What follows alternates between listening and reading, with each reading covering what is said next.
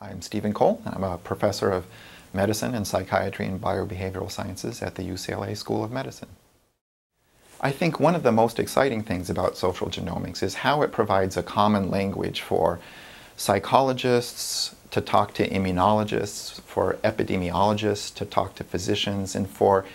a wide variety of different people that are interested in various parts of health to see how what they do connects to the rest of the health and biology and psychology and sociology of the person's life as a whole.